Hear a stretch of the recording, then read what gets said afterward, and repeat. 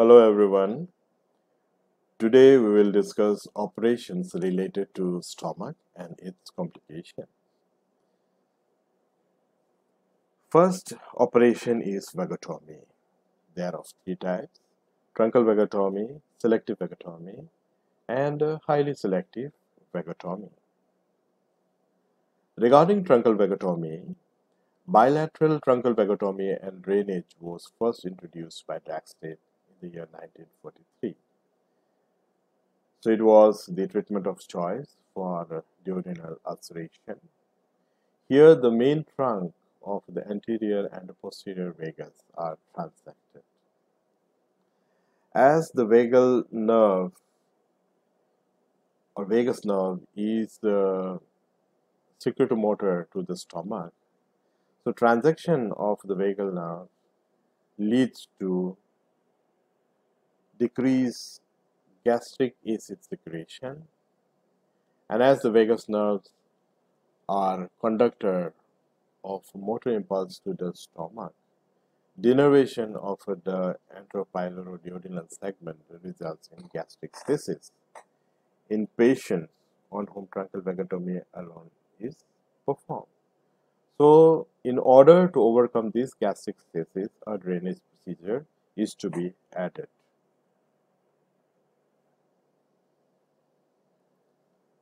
So, this is the anterior vagal trunk, and the gastroesophageal ligament is incised. The anterior trunk is isolated and is divided. Similarly, the posterior vagal trunk is isolated and divided, and this is to be followed by some drainage procedure. So, the most popular drainage procedure was Hankim-Coley's pyeloplasty. It is simple to perform and involved the longitudinal section of the pyloric ring. The incision is closed transversely. Next is the gastrojejunostomy. So it's an alternative drainage procedure to pyeloplasty.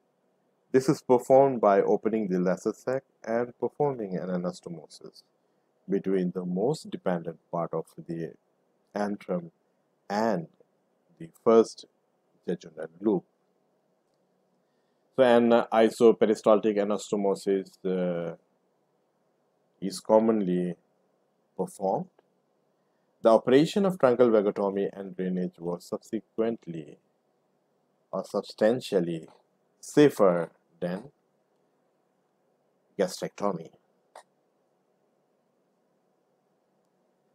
Regarding selective vagotomy, it is not commonly performed. Posteriorly derived vagal branches, which innervates the small intestine and pancreas, and anteriorly derived vagal branches, which supplies the gallbladder and liver, are not divided. The preservation of anteriorly derived vagal branch can avoid alterations in gallbladder motility that might lead to stasis and stone formation later on. Selective vagotomy involves interruption of both nerves of lateral jet and therefore does not avoid the need of a drainage procedure. So thus, the main indication of selective vagotomy are patients undergoing selective antrectomy with vagotomy for refractory ulcer symptoms or obstruction. So exposure of the vagus, gastroesophageal junction, and the esophagus is obtained in the same way that the surgeon would perform truncal vagotomy. Anteriorly, the nerve of lateral jet is identified by following the anterior vagal trunk as it descends from the esophagus to the lesser curvature of the stomach. Frequently, the descending branch of the left gastric artery is seen lying in close proximity to the site where the hepatic or the gallbladder branch takes off toward the liver in the gastrohepatic omentum. So this is the place where we'll locate the nerve. So here in this picture we can see the descending branch of the left gastric artery is transected, divided, and the anterior gastric branch of the anterior vagus are transected in the dotted line shown in the diagram. Next we have highly selective vagotomy. So highly selective vagotomy is presently the operation of choice for duodenal ulcer. So the procedure involves selective division of the nerves to the stomach, thus preserving the nerves of lateral jet. So the nerve of lateral jet are the terminal branches of the vagus, which innervates the pylorus. So nerve of lateral jet is spared and rest are transected. So preservation of these terminal branches prevents gastric stasis, and therefore no drainage procedure is required. Only the parietal cell mass of the stomach is denervated in highly selective vagotomy.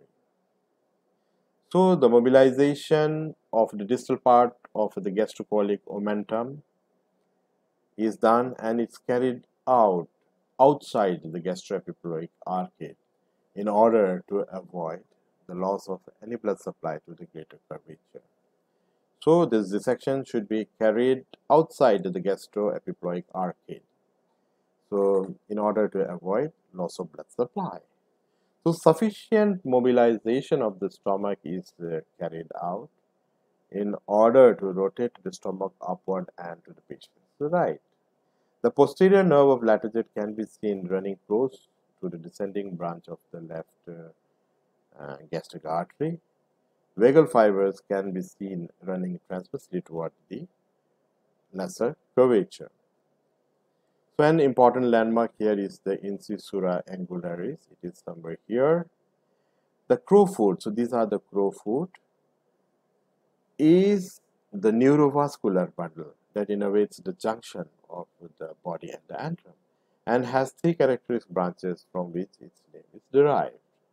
So these nerves contain motor branches to the antrum and secretory branches to the oxyntic mucosa. The selective division of the nerve of the stomach is done, preserving the nerve of lateral jet in highly selective vagotomy. Next is the drainage procedure.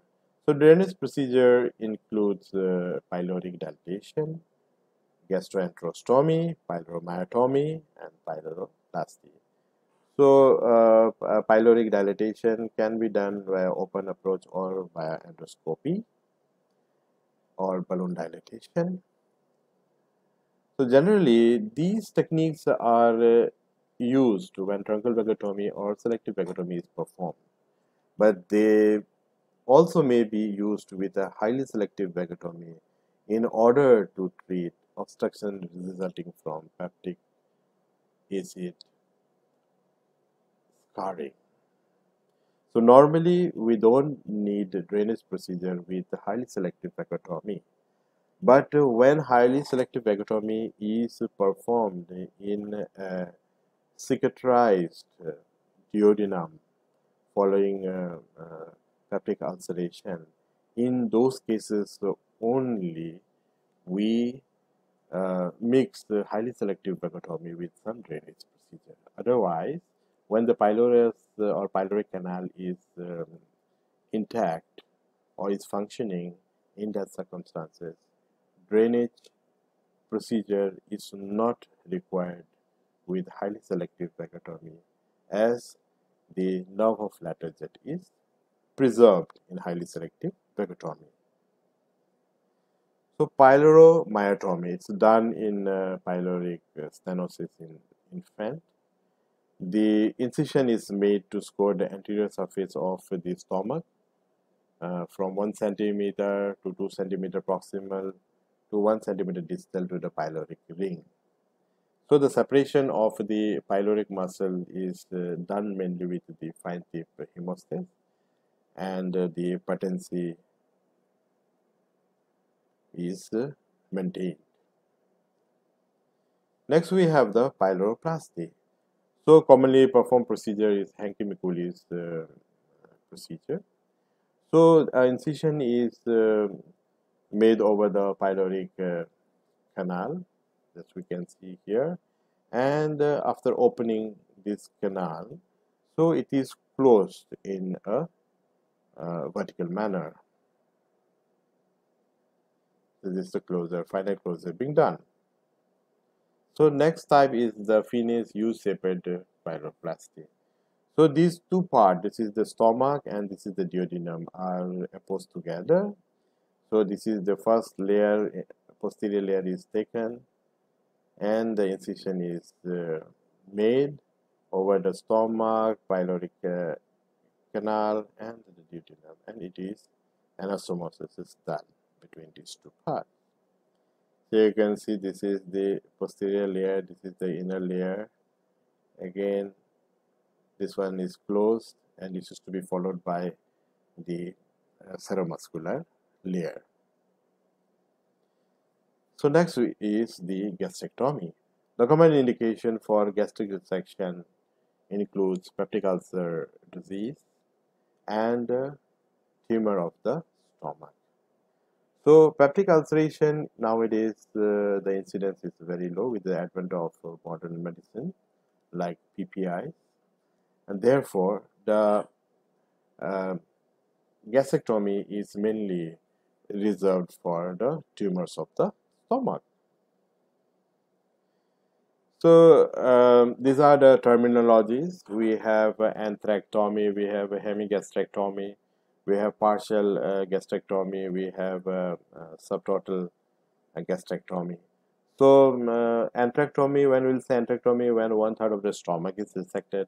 So hemigastrectomy, when 1/2 of the stomach is resected. Partial gastrectomy, 2/3 of the stomach is resected, and subtotal gastrectomy, when 3/4 stomach is resected. We have these options like Billroth 1 gastrectomy, Billroth 2 gastrectomy, and total gastrectomy. So these are the initial steps. So mobilization of the stomach is done. So this is the gastrocolic omentum is been transected, and it's followed by the transection of the hepatoduodenal or hepatogastric ligament. So thus the mobilization of this part of stomach is performed. Coming to Billroth 1 gastrectomy, so after mobilization, the distal stomach is transected, and end-to-end anastomosis, that is between the stomach and the duodenum, is done. So this is Billroth 1 gastrectomy. So this is performed for type 1 gastric ulcer or duodenal or pyloric channel ulcer with minimal scarring of the duodenal bulb and the pylorus. So Cocker maneuver should be performed prior to distal gastrectomy to minimize tension of the anastomosis. So by Cocker's maneuver or Cockerization, we mean the mobilization of the duodenum. Distal portion of the stomach is resected, and the remaining stomach is anastomosed end to end with the duodenum, as I have said. So this is Billroth 1 gastrectomy. So here this is the areas to be resected. So transection is done after mobilization, and this part is transected again, and this part and the duodenum is further anastomosed. So either we can use stapler or we can use the Hansen technique, and gastroduodenostomy is performed. So there is anastomosis, end-to-end anastomosis created between the stomach and the duodenum. So this is Billroth 1 gastrectomy. Coming to Billroth 2 gastrectomy, here When scarring or undue tension precludes Billroth 1 anastomosis following distal gastrectomy, or Billroth 2 gastrojejustomy is indicated. Suppose following dissection we cannot perform the gastroduodenal anastomosis, then in such condition, so this is the alternative, that is Billroth to gastrectomy. So here, instead of the anastomosis between the stomach and the duodenum, here the anastomosis is made between the stomach and a jejunal loop. So this is Billroth to gastrectomy. So following gastric resection, the duodenal stump is closed. So this is the duodenal stump is being closed, and the remaining stomach is anastomosed the end to side with the jejunum. So here we can see the anastomosis between the stomach and the jejunum. So similarly, here the transaction of the stomach is done, and here we can see the stomach is anastomosed with the jejunal loop. So ultimately, this is the picture. So when we take the loop anterior to the colon, transverse colon, this type of anastomosis is known as anticolic gastrojejunostomy. And when it is carried out behind the colon, so a rent is created in the mesentery, and the loop, jejunal loop is carried out through that mesentery, anastomosis is done. In that case, it is known as retrocolic gastrojejunostomy. Next, we have total gastrectomy. So here, entire stomach is removed. So entire stomach is removed. It's not available here. So duodenal stump is closed, and the jejunal loop is advanced further for anastomosis. So this is the operation total gastrectomy. So it is mainly for the tumor of the body. So suppose this is the involvement here. So entire stomach will be transected along with the gator omentum, nodes, and all. So after mobilization, the duodenum is transected, omentum is mobilized, lymph node dissection is being carried out, and here it is transected in the proximal area in the distal esophagus, and further anastomosis is done, Roux-en-Y anastomosis is done. So ultimately the specimen is resected, it's removed. So jejunum is transected here, and the distal jejunum, which will form the Roux loop, will be advanced further, and it will be anastomosed with the esophagus. So this is the Roux limb, 40 centimeter Roux limb, which is advanced further up, and it's anastomosed here with the esophagus, and a jejunal end-to-side anastomosis is done. So thereby the chances of biliary reflux gets reduced. So bile will come through this limb, and the food matter will come through this limb, and it will get mixed here, and it will go down further. So this finishes the steps of total gastrectomy. So see, this is the anastomosis being performed. Ultimately, this is the picture. So this is the DJ flexure. So this is the proximal jejunum. This is the distal jejunum is further advanced upward, and then anastomosis is done between the esophagus and the jejunum, and this is the Roux limb.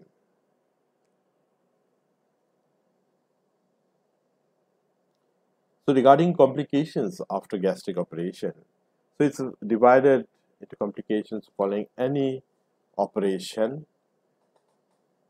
They can be pulmonary complication, they can be cardiac complication, and they can be thrombotic complication. So unlike any other operation, so these complications can follow. following gastric surgery. Besides these, there can be specific complications, which is divided into early complication and late complication. So early complications includes hemorrhage from an anastomotic line, paralytic ileus, stromal obstruction, duodenal stump leakage or fistula, any leakage, or postoperative pancreatitis. Regarding late complication, it can be recurrent ulceration, gastrojejunocolic fistula, post-gastrectomy or dumping syndrome, post-vagotomy diarrhea, intestinal obstruction, pulmonary tuberculosis, anemia, decalcifying bone disease, carcinoma in the remnant of the stomach, and gallstones.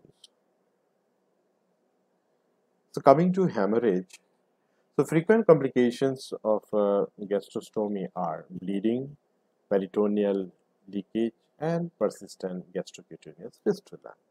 So hemorrhage may occur due to failure to control bleeding, either from the ulcer or from the gastric suture line.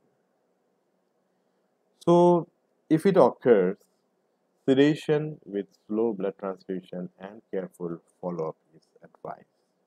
If the bleeding is severe and persistent, the abdomen is re-explored, the source of bleeding is identified, and subsequently it is tackled. Next complication is paralytic ileus. So some degree of ileus, either local or general, may follow any surgery. So the intestine fails to transmit peristaltic waves, and this leads to collection of fluid and gas in the intestine, ultimately resulting in distension, vomiting, absence, or high bowel sounds, and failure to pass the flatus. So ileus is prolonged in hypoproteinemia, latent renal failure, or if gastrointestinal suction is continued for long after surgery. So these are the causes where we may find paralytic ileus. So it is treated by IV fluids and nasogastric aspiration and suction, and electrolyte should be corrected. Next complication is stromal obstruction. So stromal obstruction occurs due to edema of the actual stoma or of adjacent small bowel, or it occurs due to occurrence of retrograde jejunogastric intersusception, or it occurs due to ball valve obstruction of duodenum by hypertrophied anedematous mucosa of the antrum in Billroth 1 anastomosis, or due to some technical factor, or due to atonic stomach. So this is suspected when there is postoperative gastric distension with the increased return of gastric secretion through the nasogastric tube. So Billroth 1 presents with stromal obstruction due to improper surgical techniques or in a patient with advanced duodenal pathology. Billroth 2 causes stromal obstruction due to inflammatory adhesions involving the afferent loop just below the gastrojejunostomy. So regarding the acute afferent loop obstruction, it is seen with the Billroth 2 operation and is due to the obstruction of the afferent loop due to twist or volvulus or jejunogastric intersusception or a kink at a gastrojejunostomy site. Next complication is duodenal blowout. So duodenal blowout is infrequent but a very serious complication of Billroth 2 gastrectomy. Maximum incidence is noted in the 4th post-op day. So it is usually due to a degree of distal obstruction or obstruction of the afferent loop. Other causes are severe disease of the duodenal bulb and excessive suture closure or faulty closure of the duodenal thumb. So care must be taken when performing Roux-en-Y anastomosis, and there should not be any kinking of the afferent limb. So conservative management includes nasogastric aspiration, IV fluids, or total parenteral nutrition and antibiotics. So if the situation doesn't improve in 8 to 12 weeks, then surgical closure of the fistula should be done. Next complication is recurrent ulceration. So this includes true anastomotic ulcer or gastric ulcer in the remnant of the stomach. So true anastomotic ulcer can be gastrojejunal, gastroduodenal, or jejunal ulcer. The symptoms appears within 2 years after operation, and it consists of severe persistent pain, which is boring in nature and get worsened within a few minutes of taking food. The causes of recurrent ulceration are incomplete vagotomy, inadequate gastric resection, retained antral tissue after being wrought to, G-cell hyperplasia, gastrinoma, multiple endocrine neoplasia, gastric stasis, redundant afferent limb. So other causes of pain abdomen is to be excluded first, and the diagnosis should be confirmed by upper GI endoscopy.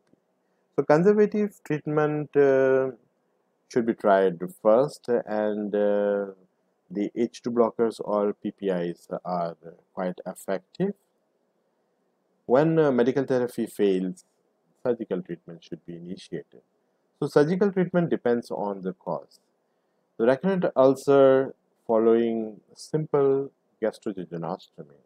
So if this is the situation, in that circumstances, anterior resection and truncal vagotomy is to be carried out. So if the situation is recurrent ulceration following gastric resection, and if 40 to 50% of the stomach is removed, in that case only vagotomy is sufficient. On the other hand, if initial resection of the stomach is inadequate, then resection of the stomach to about 50% should be done, and this is to be followed by vagotomy. Another situation will be recurrent ulceration after antrectomy and megatomy. So this is a rare situation, and usually it occurs due to incomplete vagotomy. And in such a case, Jollinger-Ellison syndrome should be excluded or should be ruled out. So if vagotomy is incomplete, so we have to complete the vagotomy. Otherwise, if it is not relieved with medication, then total gastrectomy with Roux-en-Y diversion is planned for such cases. So next, the complication is gastrojejunocolic fistula. So it's a complication of gastrojejunal ulcer. The ulcer penetrates and erodes the transverse colon. Usually, the symptom disappears soon after the fistula develops, but severe diarrhea with each meal occurs. So this is diagnostic. So sudden onset of severe diarrhea in a patient who had a gastroenterostomy must always raise the possibility of this condition. So the treatment consists of resection of the fistula with repair of colon and jejunum together with vagotomy or high partial gastrectomy. Next important complication is the post-gastrectomy syndrome. We say it's a post-tubal syndrome, and this can be early dumping or late dumping or early post-tubal symptom or late post-tubal syndrome. or they can have nutritional syndrome as well. So the stomach has an important role to play as an osmoregulator. It dilutes and mixes the indigested food thoroughly and allows only small amount of chyme to enter duodenum at one time. But any surgical procedure which bypasses the pylorus, it leads to entry of large amount of hyperosmolar material into the jejunum, causing dumping syndrome. So this influx of hyperosmolar material results in shift of a large amount of extracellular fluid into the jejunum. So this leads to sudden hyperglycemia, and which is followed by severe hypoglycemia. So early dumping, the incidence is 10%. It's common and it's more severe type. It's commonly seen after Bilroth 2 gastrectomy. It is a primary disorder of carbohydrate metabolism and follows within 15 to 20 minutes of eating food. So, on eating food, an elevation in the level of various hormones are seen, which includes neurotensin, vasoactive intestinal peptide, pancreatic polypeptide, insulin, and glucagon. Simultaneously, the intestinal motility is altered with shift of extracellular fluid into the jejunum. So initial transient hyperglycemia occurs and it prevents further absorption of glucose. This in turn draws fluid from the bowel wall by high osmolarity and thereby resulting in increased intestinal activity leading to diarrhea and fall in the blood volume. So abdominal and vasomotor symptoms appears immediately after taking food, and they include sweating, sensation of warmth, tachycardia, palpitation, nausea, vomiting, weakness, borborygmi, and diarrhea. So these are the abdominal or the vasomotor symptoms that appears immediately on taking food. So regarding treatment, first conservative management should be tried. So these conservative measures, they include small, frequent, low carbohydrate meals, avoid food intake with food, or we can use sandostatin, which is a long-acting somatostatin analog. It inhibits all the hormones which are elevated and also reduce the intestinal motility. And if these conservative management fails, then surgical managements to be carried out. So that includes conversion of Bilroth 2 to Bilroth 1 or interposition of a 10 cm antiperistaltic jejunal loop between stomach and the duodenum. So this operation reduces gastric emptying and thereby improves the symptoms of dumping syndrome. So this is the conversion of Bilroth 2 to Bilroth 1. So Bilroth 2, we know that there is an anastomosis between the stomach and the loop of the jejunum. So this Bilroth 2 is to be converted into Bilroth 1. So in Bilroth 1, the stomach is anastomosed with the duodenum. So this segment is detached, and instead of that, this portion is attached with the duodenum. So here you can see this is attached to the duodenum and these two are anastomosed together. So this is the conversion of Bilroth 2 to Bilroth 1. Next option is interposition of a 10 cm antiperistaltic jejunal loop. So this is the jejunal loop which is turned to the opposite side. So it is no more isoperistaltic. So this jejunal loop is placed in between the duodenum and the stomach. So coming to late dumping syndrome, it's less severe and the incidence is 5%. This is the reactive hypoglycemic phase, usually occurs 2 hours after meal. Due to initial hyperglycemia, insulin secretion is stimulated, which in turn leads to hypoglycemia.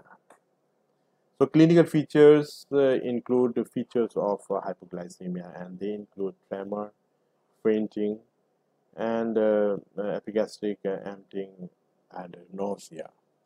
So treatment is conservative by giving glucose if needed, and food with reduced carbohydrate contents and increased protein contents. So next complication is post-vagotomy diarrhea. So the exact cause is not known. It is partly related to rapid gastric emptying. So the incidence following truncal vagotomy is 20 to 25%, and following highly selective vagotomy is about 1%. So proposed theory of post-vagotomy diarrhea are gastric stasis with hypoacidity, abnormal small intestinal motility, impaired biliary and pancreatic function, intestinal mucosal changes, or increased fecal excretion of bile salts and EC. So this leads to the post-vagotomy diarrhea. So it's a condition difficult to treat.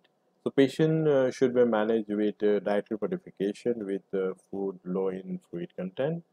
Restriction of the fluid intake with meals should be carried out. If possible, antidiarrheal preparations, codeine or cholestyramine are to be used. Surgery is indicated in patients who does not respond to the above measures, and the treatment option is interposition of the reverse loop of jejunum, that is loop of around 10 centimeter long at the level of about 90 to 100 centimeter below the ligament of Treves. So that should be done, and that may lead to improvement of the post-vagotomy diarrhea. So next complication is nutritional disturbances. So more resection, more will be the nutritional disturbances. So overall, we may get deficiencies leading to megaloblastic anemia or iron deficiency anemia, calcium deficiency, steatorrhea, diarrhea, vitamin D deficiency, and subsequently, because of all these, there will be weight loss. So any deficiency should be identified promptly, and management should be done accordingly to correct the nutritional deficiencies. So next complications can be gallstones. So development of gallstone is strongly associated with truncal vagotomy. So because of denervation of the stomach and the biliary tree, stasis occurs, and this leads to stone formation. So there can be leakage of the esophago jejunostomy also. So while performing total gastrectomy, so it should be uncommon in an experienced hand, but when it occurs, it can be managed conservatively, as the Roux-en-Y reconstruction means that it is mainly the saliva and the ingested food that leaks through this area. So some patients may establish a fistula from the wound or drain site, and other may need radiological or surgically placed drains.